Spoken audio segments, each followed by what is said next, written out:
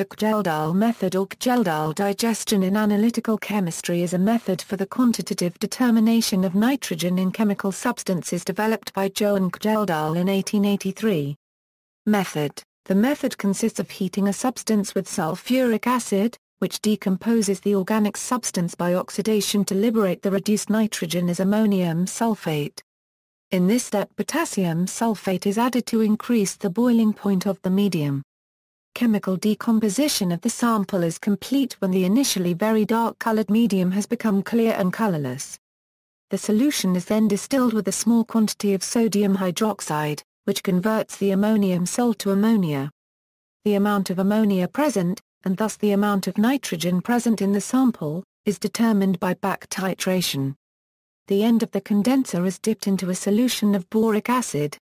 The ammonia reacts with the acid and the remainder of the acid is then titrated with a sodium carbonate solution by way of a methyl orange pH indicator. Degradation: sample plus H2SO4 2SO4, AC, plus CO2, G, plus SO2, G, plus H2O, G, liberation of ammonia, 2SO4, AC, plus 2 NaO and Na2SO4, AC, plus 2 hours 2O, L, plus 2 NH3, G, capture of ammonia, B, OH, 3 plus H2O plus NH3 NH4 plus B, OH, 4A, back titration, B, OH, 3 plus H2O plus Na2CO3 NaHCO3, AC, plus NAB, OH, 4, AC, plus CO2. G, plus H2O. In practice, this analysis is largely automated. Specific catalysts accelerate the decomposition.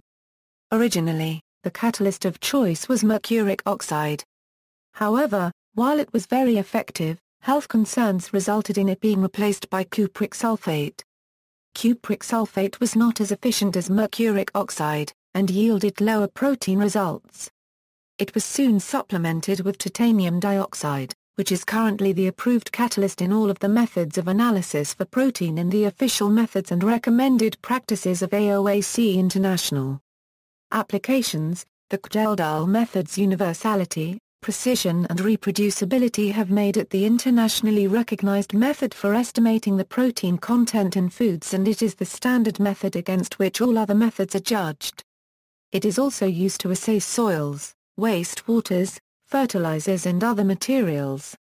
It does not, however, give a measure of true protein content, as it measures non-protein nitrogen in addition to the nitrogen in proteins. This is evidenced by the 2007 pet food incident and the 2008 Chinese milk powder scandal, when melamine, a nitrogen-rich chemical, was added to raw materials to fake high protein contents.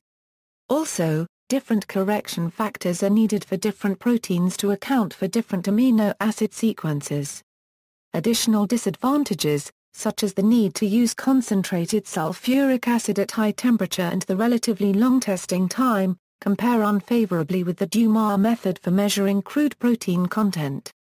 Total Kjeldahl nitrogen total Kjeldahl nitrogen or TKN is the sum of organic nitrogen, ammonia, and ammonium in the chemical analysis of soil, water, or wastewater. Today, TKN is a required parameter for regulatory reporting at many treatment plants, and as a means of monitoring plant operations.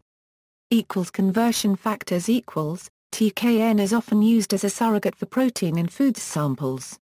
The conversion from TKN to protein depends on the type of protein present in the sample and what fraction of the protein is composed of nitrogenous amino acids, like arginine and histidine. However, the range of conversion factors is relatively narrow. Example conversion factors, known as N factors, for foods range from 6.38 for dairy and 6.25 for meat, eggs, maize and sorghum to 5.83 for most grains. 5.70 for wheat flour, and 5.46 for peanuts. Sensitivity the Kjeldahl method is poorly sensitive in the original version. Other detection methods have been used to quantify NH4+ after mineralization and distillation, achieving improved sensitivity. Inline generator of hydride coupled to a plasma atomic emission spectrometer, potentiometric titration, zone capillary electrophoresis, and ion chromatography. Limitations Kjeldahl method is not applicable to compounds containing nitrogen in nitro and azo groups, and nitrogen present in rings as nitrogen of these compounds does not convert to ammonium sulfate under the conditions of this method. See also, Dumas method, another nitrogen analysis method, Devada's alloy, a powerful reducing agent for nitrate analysis, bisanonic acid assay, a colorimetric assay for protein nitrogen, combustion analysis, another CHN analysis method. References: Kjeldahl, J. Neemthoedzerbestimmung des Stickstoffs in Organischen K-Paragraphe PERN, Zeitschrift für 1 Quarter Analytische Chemie, 22 366-383. Julius B. Cohen, Practical Organic Chemistry 1910. Link to online text, AOAC International, Dr. D. Julian Mackelmans. Analysis of Proteins. University of Massachusetts Amherst. Retrieved April 27, 2007. http www.4go06y5022e03htm, AMY Jabber, N.A. Mayana, S.M. Sultan. Determination of ammonium and organic bound nitrogen by inductively coupled plasma emission spectroscopy. Talanta, 78-1298-1302, 2009. 1. http, blog Pharmaphysic fr more 592, http, blog Pharmaphysic fr more 83, Wastewater Engineering, Treatment and Reuse, Metcalf and Eddy. External links: Solutions for automation of the Kjeldahl method, Solutions for automation of the Kjeldahl method.